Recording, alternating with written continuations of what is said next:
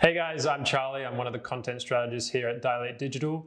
I'm going to be taking you through this week's Tip Tuesday, which is all about internal linking.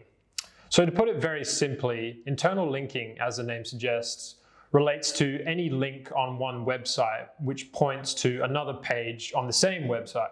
So the reason this is really important for any SEO campaign, as well as the general structure of your website, is that it allows the bots that are crawling your site to understand the entire architecture of your site and to understand how it's structured. As well as examining the actual content on your site, these bots need to be able to access all these internal links to see how your site fits together. Now, the key here is that if there are no links to a certain page, they become secret or hidden pages.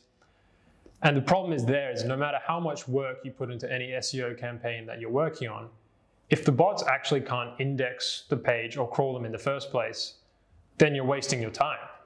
Another important part about internal linking is that it allows link equity or link juice, or whatever you may call it, to flow throughout the site to all these pages to help their rankings improve as well.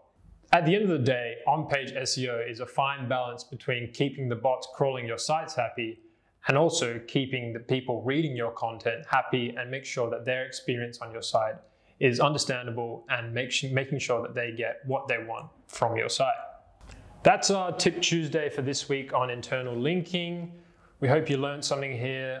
Let us know if there's anything else you want us to explain in the coming weeks. And yeah, have a good week.